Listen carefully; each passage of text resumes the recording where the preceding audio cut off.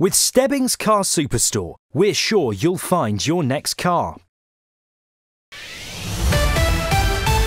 From the King's Lynn News Centre, I'm Tristan Hunkin. The number of firearms officers in Norfolk has fallen by more than a quarter over the last year, despite heightened concerns about a terror attack. 12 months ago, the county had 175 armed officers. That's dropped by 48 in the last year, down to just 127. Officers are warning, given the changing terror threat, more officers need to be trained in firearms. Despite contacting Norfolk Police last week, they've yet to comment on the figures.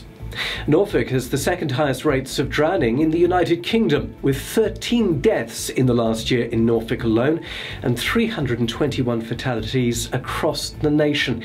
Adrian Lowell is a water safety expert from the Royal Lifesaving Society. Take the time to look and learn before diving in.